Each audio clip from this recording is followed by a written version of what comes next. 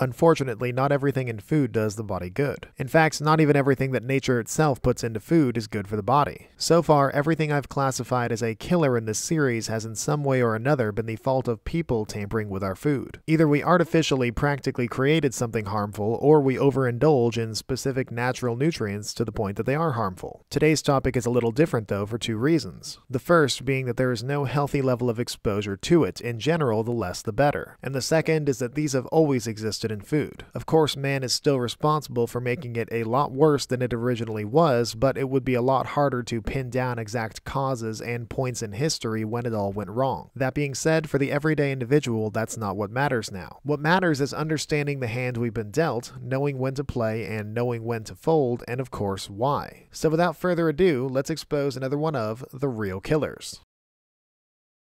Now, I think anyone with any sense will be able to tell you that too much exposure to Iron Maiden or Metallica is going to cause permanent brain damage. Hold on, I think I have the wrong script. So anyone who's watched this channel for any period of time is going to know that the body handles some metals differently. Obviously, there's plenty of beneficial metals in the body. Iron, copper, sodium, potassium, magnesium, and zinc, just to name a few. In fact, these are actually necessary and aren't harmful unless they're in the body in extreme amounts. No, the most common problematic metals that I'm talking about are mercury, lead, cadmium, arsenic, as well as, to a lesser degree, nickel and aluminum, which are just not as prevalent. Mercury is probably the main culprit. It's the one you're most likely to encounter and is considered highly toxic. Lead is a very easily harmful contaminant that's also commonly found in tobacco smoke. Cadmium is most commonly a byproduct of processing zinc and is absorbed by the organic material in soil. And arsenic is technically not a metal, but a metalloid, however, it is still a common toxic compound. You can be exposed to these heavy metals in a number of ways, via air pollution, water pollution, improperly functioning containers, medicines, as well as several other environmental, often work-related hazards. But this video, as with the rest of the videos on this channel thus far, is going to focus on food. Heavy metals in food significantly increased during the Industrial Revolution and haven't slowed down nearly enough. Heavy metals are not naturally biodegradable or easy to get rid of, so once they're in the environment, they can last for decades, if not centuries. They get into food in a variety of ways. They're naturally in the environment, in water, air, soil, etc. They can be added through farming methods like pesticides. They can be exposed via processing or distribution of the food. They can creep in from certain containers or dishes. And some of them, especially mercury, have a habit of working their way up the food chain. It's also just a general rule that the more processed a food is, the more likely it is to contain heavy metals. Heavy metals are really only a concern at certain levels. As I said earlier, the majority of foods naturally contain some in extremely low, non-concerning amounts. How low, you ask? Well, they're usually measured in parts per million or even parts per billion. But in the rare instance that you would be overexposed, what would that look like?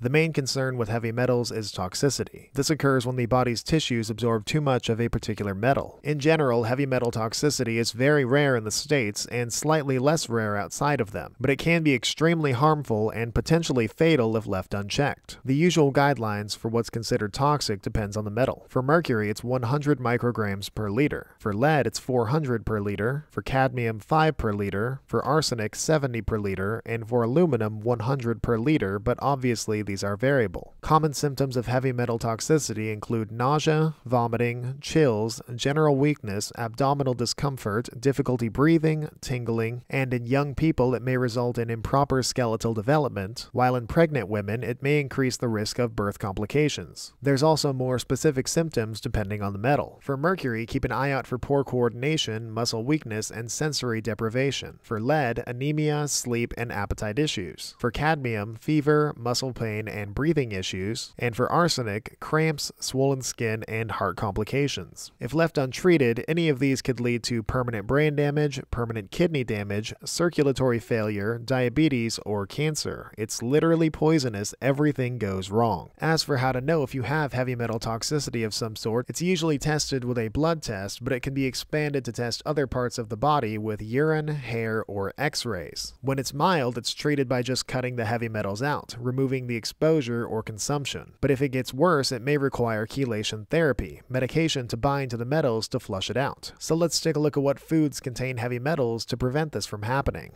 As previously stated, pretty much every food out there is going to contain some amount of heavy metal for one reason or another. But we do have quite a bit of data on which foods are more likely to be contaminated and which ones are virtually guaranteed to have amounts that you should be aware of. We'll start with the most infamous heavy metal in food, mercury. The overwhelming majority of seafood contains some mercury naturally, but contamination can and has made it far worse. An important thing to note here is that heavy metals accumulate and stack down the food chain. So in general, smaller seafood options contain far less per gram than larger carnivorous creatures. Mercury in seafood is measured in parts per million. Any food typically less than 0.15 parts per million is considered low in mercury, while those with more than 0.5 parts per million are considered high in mercury. Here is a list of low mercury fish and seafood with some important mentions being catfish, cod, salmon, sardines, tilapia, and trout, as well as pretty much all shellfish. Bear in mind that with all of these, it's still possible to accumulate high amounts if they are overconsumed